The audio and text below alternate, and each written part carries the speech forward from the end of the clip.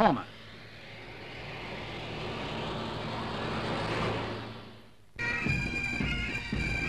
Stirling Castle, traditional home of the Argyll and Sutherland Highlanders, and a special parade when the Queen, their Colonel-in-Chief, visits them for the first time since the news that the famous regiment is not to be completely disbanded, is to be retained at company strength.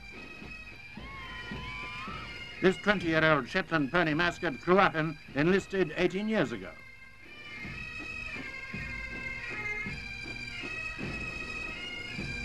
The company of 120 men is to be known as Balaclava Company. The name commemorates their famous battle honor gained when a thin line of Sutherland Highlanders broke the might of Russian infantry and cavalry in 1854. It's good to know that this famous regiment will soldier on. The search for Britain's golden girl of 1971 ended at Croydon.